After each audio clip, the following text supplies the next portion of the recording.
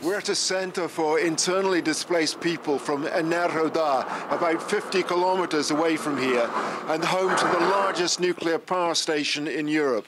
About 70% of the population has fled since the start of the war, and many of them have come here to Zaporizhzhia, to this center, where they can get foodstuffs, where they can get warm clothing, where they can get bedding for the winter, and where they can get psychological help from experts here at the center.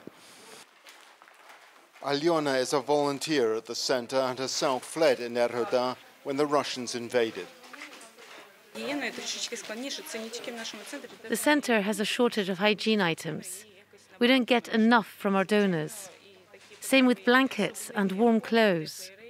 For instance, we have received 200 such items and are trying to work out how to share them with 5,000 people.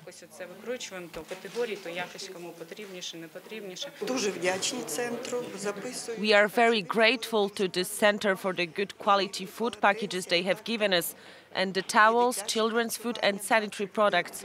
We are really grateful. So in the depot here, we've got aid from all over the world. Here, for instance, the Croix-Rouge Française, French Red Cross. Over here, we've got pasta from Ukraine. And just here from Denmark, from the Danish Red Cross, pillowcases.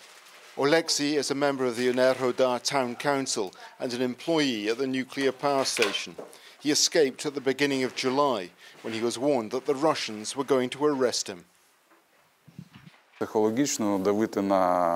They're putting workers at the nuclear plant under psychological pressure to sign contracts with the Russian Nuclear Authority. Most don't want to sign, but the Russians are arresting workers at the plant randomly. Some disappear for a couple of weeks. Others are still in prison. There are 15,000 people still living in Enerhodar, many of them working at the nuclear power station and under constant pressure, psychological and sometimes physical, from the Russian army. Their presence there and their expertise is critical to the proper functioning of the nuclear station. Without them, the risk of a nuclear accident would be far greater.